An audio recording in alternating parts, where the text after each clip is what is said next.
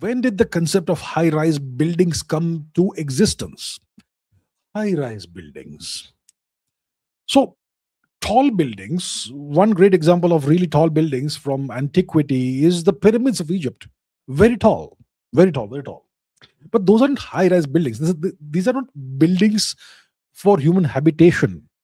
The pyramids, their purpose is still unknown. What purpose they actually served. So they were not buildings; they were monuments.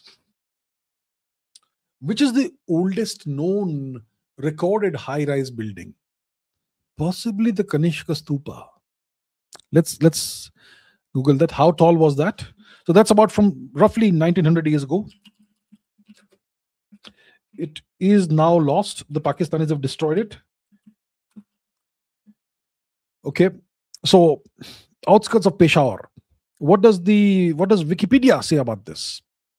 As always, Wikipedia is not a reliable source of information necessarily for Indian topics, but whatever. Let's just look at this. So this is what remained of the Kanishka Stupa about a century and a half ago. Shahji Ka Dhera, outskirts of Peshawar, and now apparently there are slums on top of it. So how tall was this structure? Was this building? Meters. Let's see, meters or feet or whatever.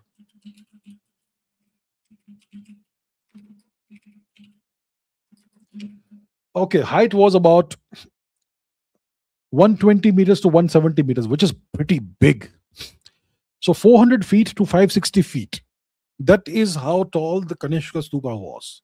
It was built about roughly 18 or 1900 years before today. Huge building, huge. The tallest building in the known world possibly at the time. That's one of the high-rise buildings from ancient times. But that, once again, it was a temple or a stupa. It was a religious structure. It was not a building where people lived. During the Saraswati Sindhu phase of our history, we had multi-storied buildings in the metropolitan areas like Kalibangan and Rakhigadi and Harappa and Mohenjo-daro and so on. We had multi-storied buildings, but not high-rise buildings. So the Kanishka Stupa was not a building that was intended for human habitation. It was never used for that. When did we first have high? You had something called the Manhattan of the Desert in Yemen, right? What was the Manhattan of the Desert? The desert. Yemen. I forget the name of the... Shibam. Shibam in Yemen's Hadramaut region. Shibam. So if you look at Shibam, so first of all, how old is it? It was founded in the 3rd century AD. And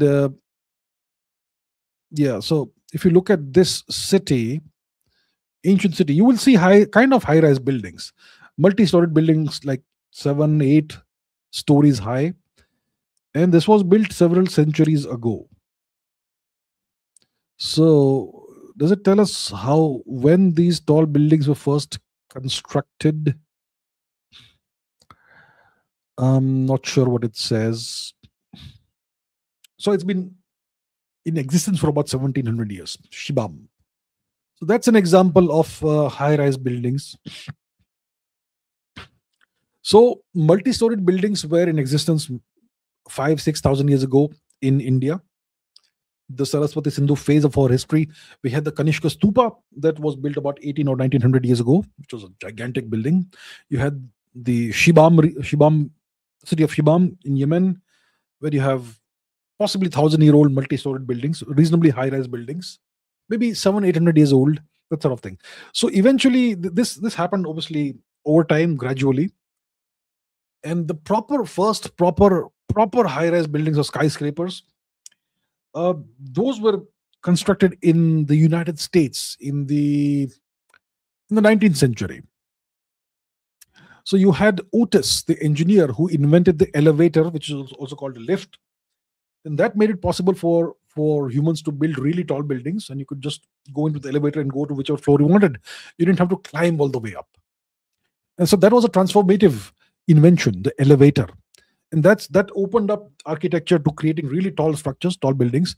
And that was the beginning of the era of skyscrapers in North America. So that's where the proper skyscrapers, really high-rise buildings come into existence. But yeah, tall buildings have been around for centuries, maybe even millennia.